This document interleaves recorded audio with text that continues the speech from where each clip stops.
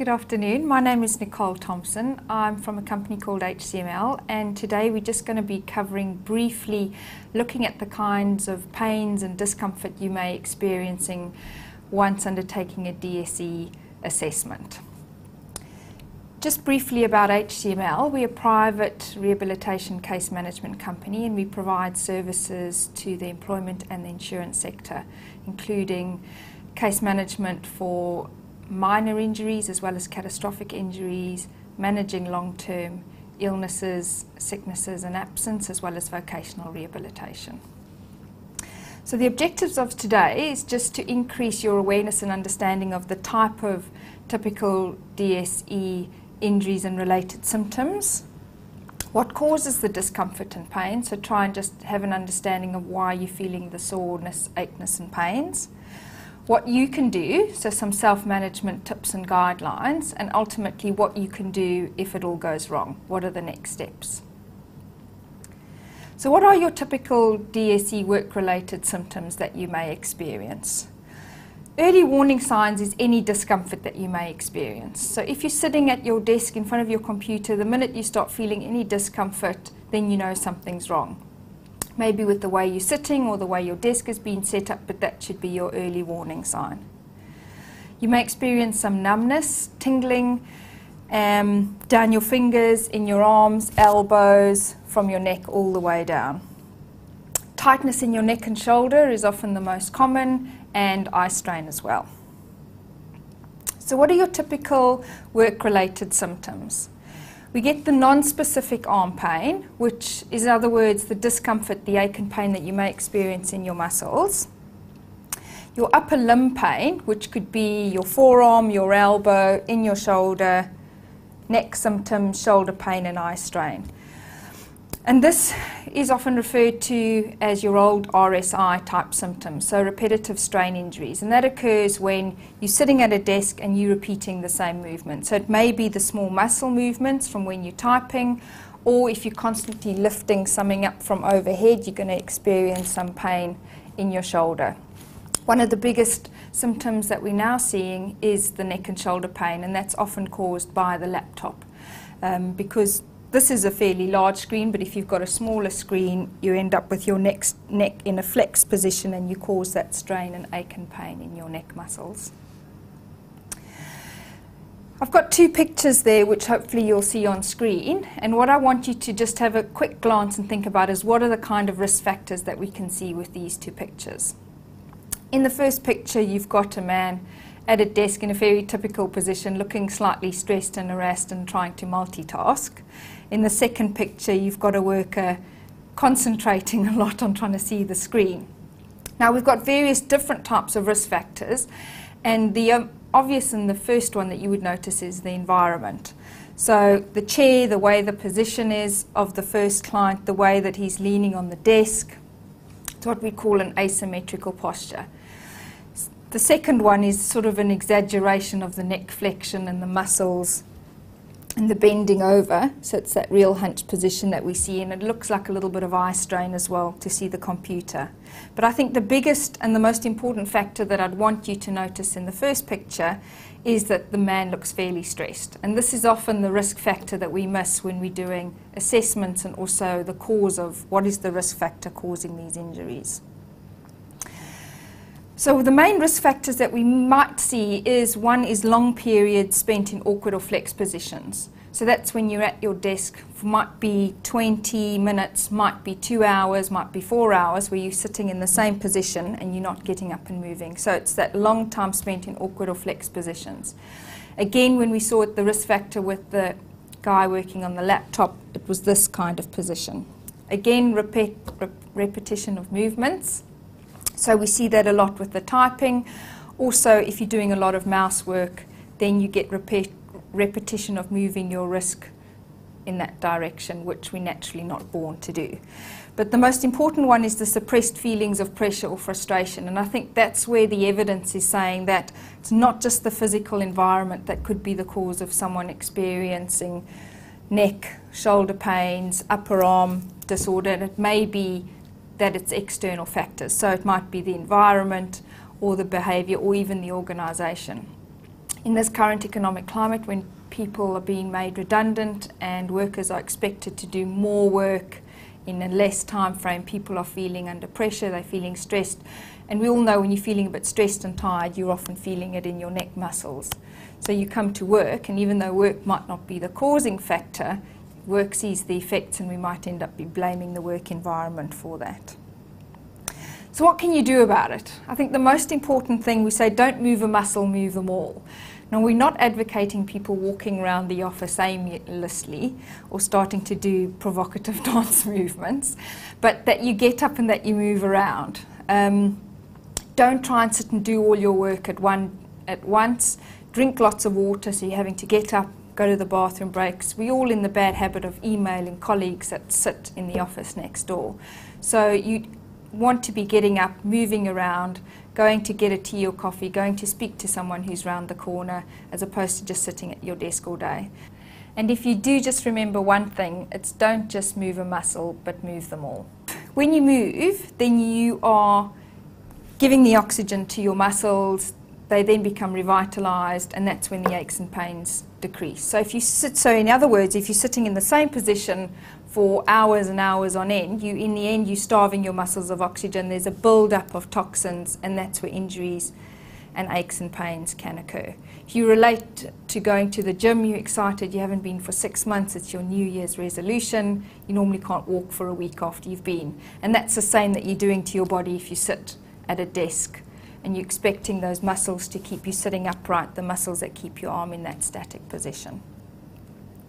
So rotate your tasks. Don't just sit the whole day doing the same thing. If you're scheduling in meetings, don't schedule them in back to back, but try and have a morning one, maybe one at lunch, maybe one again at the end of the day, so you're doing different tasks, you're getting up, you're walking around, you might be telephoning someone, then taking notes, then writing it up on your computer. What you shouldn't try to be doing is on the telephone, taking notes and writing up on your computer at the same time.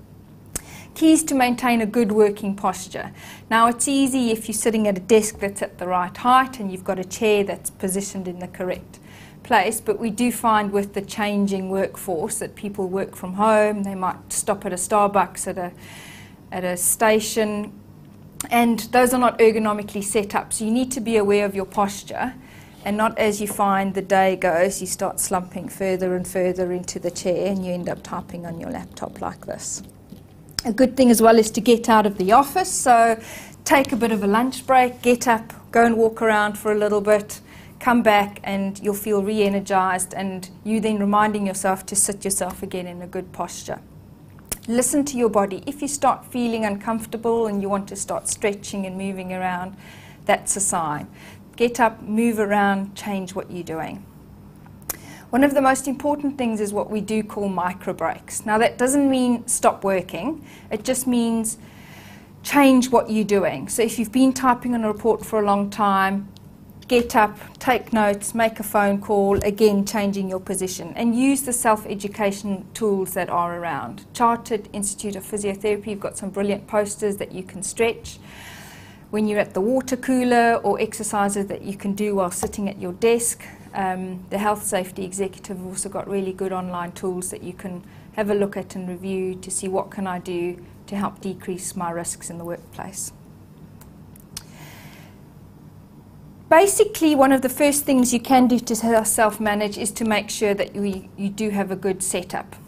With the two pictures that I've referred to, the one of the skeleton is what we do often end up looking like, especially if you're spending the whole day, 7 to 8 hours a day working at the computer. By the end of it, you've got extremely flexed neck position, and that's when you start feeling the aches and strains. So starting with your first one is you always want to make sure that you've got a good seating position. In the good old days, they used to advocate the old 90 degrees with your back, your hips and your knees, but we're not designed that way. And what you want to rather be doing is sitting in a chair where you are slightly more in a reclined position. So you're much more relaxed, you're much more comfortable, you don't have the strain and stresses in your shoulder, but you're a bit more relaxed. You're sitting slightly back. What you want to do if your chair does move around is to have at least 5 casters to give you a good stable base. Ideally, you'd want a height adjustable chair so that you can get yourself sitting at the ideal position at the desk, because whether you're really tall or really short, you'd need to be able to adjust yourself. The second thing is to make sure you're sitting the right distance from your computer. Laptops have got different screen sizes, so you want to make sure you're sitting at the optimal length, which is roughly, if you stretch your arm out in front of you, your tip of your finger should be touching your screen. So that's how far your computer should be from you. Again, if you're working from any documents, you'd want that document placed to the side of your computer screen or just below it, so that your eyes can flicker between the screen and the document and it's not your neck doing this while you're typing and copying simultaneously. You want to make sure that the glare of the computer is correctly. If you are sitting with a window behind you, so the light's reflecting off the computer screen, to look at the anti-glare options that you can put on your screen. Again, the position of your arms, you want your shoulders nice and relaxed, your elbows at a 90-degree angle. So if I was using this desk to work on a laptop, it's actually too high because it forces my wrists into what we call extension. And that's when you increase the strain and the tension with your tendons running through your arm, and that's where you could get injuries like carpal tunnel syndrome. So I would then want to raise this desk a little bit lower, or my chair up, so that your arms are in a nice relaxed position. You want your wrists in a neutral position, and ideally you'd want it on a slight negative tilt. I've had to raise my shoulders just to demonstrate, but normally if the desk was at the correct height, then that's what you'd be looking for. Ideally, you may want to be able to enforce a negative keyboard tilt. You'd want your keyboard lower than what your screen is. Unfortunately, there's not always the budget to be able to buy these kind of solutions so that everybody's sitting in the ideal position. But what we do is give you best case scenarios, and then you need to sometimes think of outside the box solutions to be enabled to set yourself up at your desk in the correct position. For example, if your screen's too low, you can throw in a couple of yellow pages underneath it to raise your screen up. Right, so here we have an example of someone who's got all the equipment, but obviously not using it correctly.